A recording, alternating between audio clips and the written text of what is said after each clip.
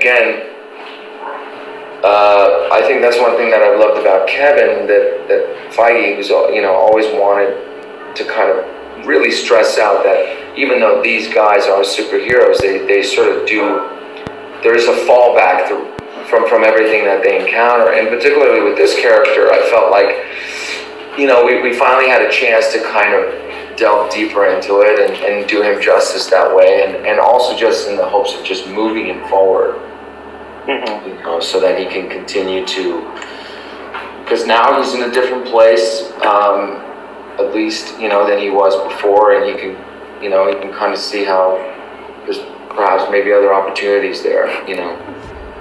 So are you alluding to maybe a second season on the way? Is that something you hope for? No, I mean, I just, even if this is a wrap, which it very well could be, like, then at least, you know, he's kind of come around and finding himself again. You know? Yeah, I think we're all hoping for a second season. I know I'd love to see the White Wolf return to Wakanda and what that might look like, and finally get some more peace of mind. You know, I have told everybody that will listen to me, I said, I am ready whenever, whenever you guys want. But there's just so many pieces to the thing. I'm actually quite happy. I'm not in decision in decision making behind these massive projects and stories, and, you know, making sure it's all kind of connected and years down the line. Like, I just don't know how Kevin does it, you know. If you were put in a position where you could potentially pitch an idea that you want to see Bucky go into, you want to see him share the screen with someone else from the MCU, is there a character that you'd love some more screen time with?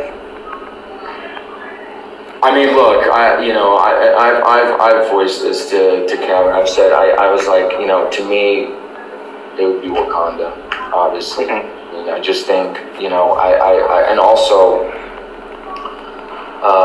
obviously, I was lucky to have, you know, not enough time, but a decent amount of time with Chadwick, you know, in the Civil War.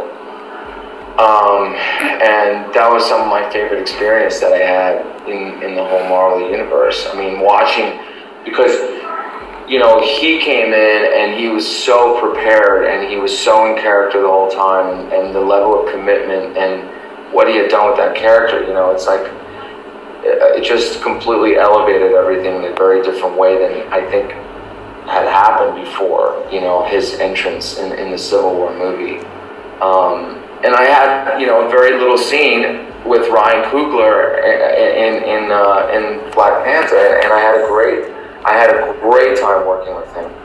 You know, like, unbelievable energy, charisma, like full of joy, ideas, like just, you know, embracing of kind of like the experience. And I mean, you're like, if you're an actor and you're in the, you know, in the leader, you know, following the leadership of somebody who creates that environment, it's like you know, you like score the lottery, because then you just feel kind of like you can do anything, you know, you're okay.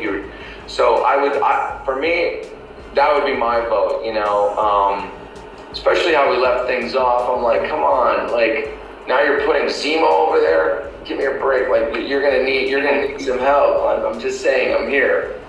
So well, there's plenty of projects coming up that they may find a fit for, right? Yeah, I mean, there's so many things going on. It's hard to know. But, you know, on the other hand, it's like, you know, at the same time, like Anthony and I were talking about, we're like, man, we're not exactly young men anymore either. Things do hurt a lot more now than they did a few years ago, you know, in some of those stunts. So it's a balance.